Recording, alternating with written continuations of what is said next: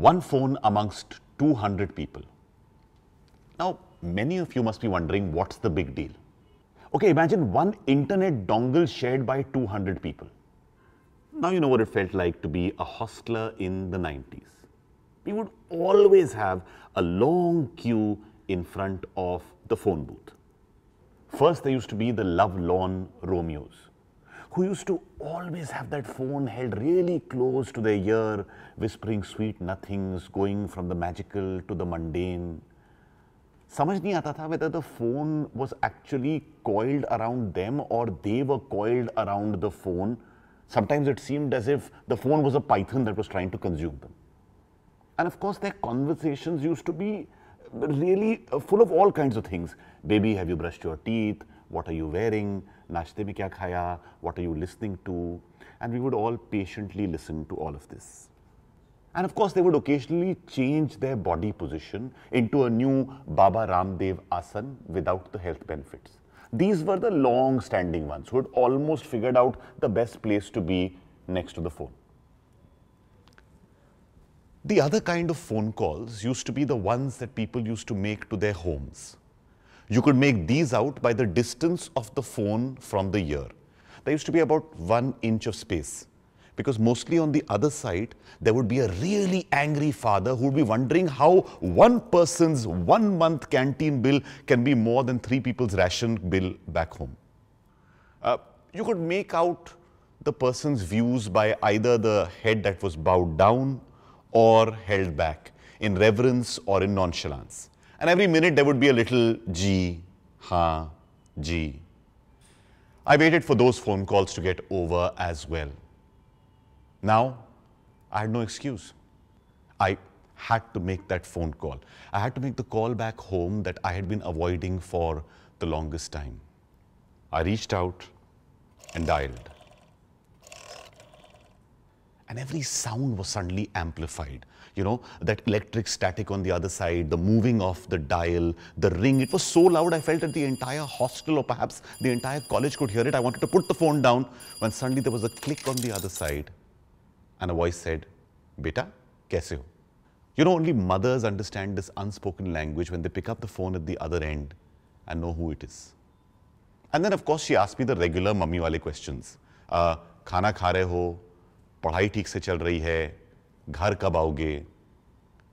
And then there was silence. For about 30 seconds, and my mother said, Woh Kaisi Hai? Suddenly my head was filled with those images of what I had told my mother a month back about my whirlwind romance, about making my girlfriend, and stormy days that had given way to stormy nights, about stolen moments, about so much said and so much left unsaid. I just told my mom a month ago that I liked someone. 90s में माँ को पहली बार ये नहीं कहते थे that you were in love with someone.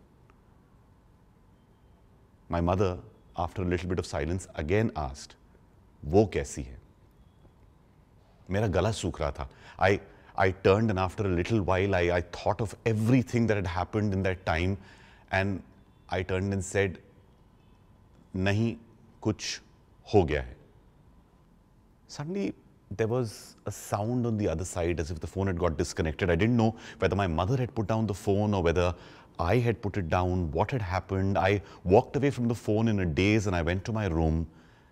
I didn't sleep well that night. I kept thinking, maybe I shouldn't have told her. Maybe I should have gone to that uncle in the city and asked him for a solution. I got up in the morning, and once again I said, I will make that phone call. I picked up the coins, I went to the phone booth. There was a long queue, but this time I used my seniority card. I moved the other people aside, went to the phone, picked it up and dialed. And the phone kept ringing. No one picked up.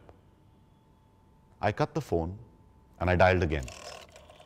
Once again, the ring was loud and clear, but no one picked up. Okay. And I could hear the people in the queue getting really, really upset. They started making snide remarks. My head was filled with thoughts about how I had wanted to tell my mother so much about the fact of the time that we'd been spending together, about so many unspoken things, about the fact that my girlfriend was late that month. I left the phone, I started walking back, not knowing what to do, and suddenly I heard a word.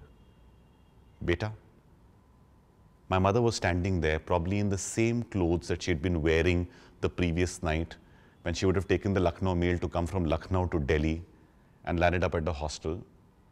I don't know if she walked up to me or I walked up to her, but the minute she touched my cheek with her hand, I burst out crying.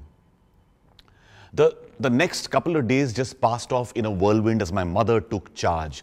She fixed up a doctor's appointment, she met my girlfriend, they hugged each other and they cried. We went to the doctor, and when the doctor told us it was a false alarm, they hugged again and they cried, and I think I hugged them and cried too. Today when I look back, I find a lot of these things to just be memories that come back in flashes. There are just bits and parts of it that happen. But I look back and I think that silence that happened when I hadn't been able to talk to my mom on the phone, in between her asking me, "Woh Kaisi Hai?" What was that silence? Was there a silent Morse code that exists between a mother and her son which only she can decipher? I don't know. All I know is life doesn't come with a manual. It comes with a mother who's always just a phone call away. To like, subscribe and follow us, just press some of these buttons. I don't know why people keep pointing. You are educated and you can read. So just read it and do the needful. Please, we're a startup, we need your love.